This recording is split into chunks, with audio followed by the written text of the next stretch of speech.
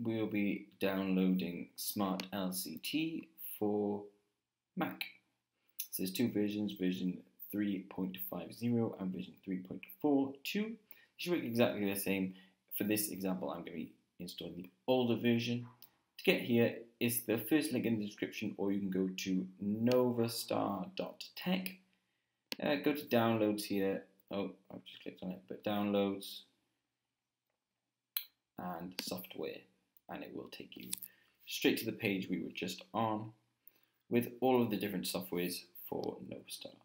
I have a tutorial for installing this, and now this is the tutorial for installing the Novastar LCT. So go here and click on the link. These are the different versions. Just click on the link there. It will load for a second and then take you to the page.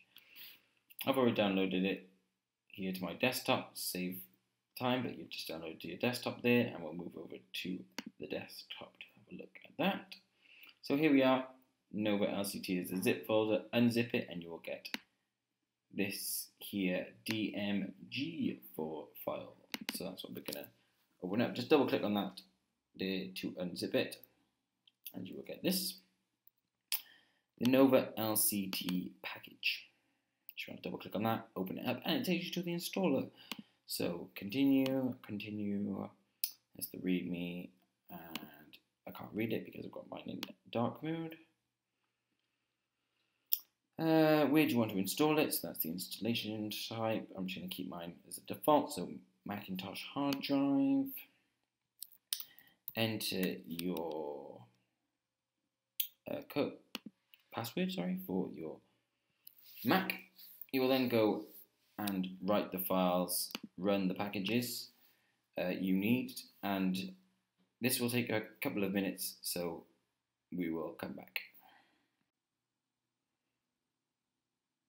So then once you've gone through the setup, you'll get to here and it'll say, yeah, well, installation is successful.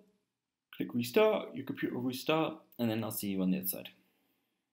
So that's done. If you open up Finder, navigate to our applications folder. We're going to come over here to type in S, okay, if you like.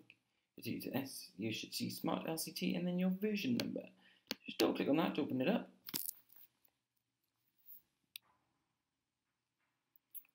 Close down this, and this is what it looks like. So it'll probably take a bit longer to boot up on your first attempt.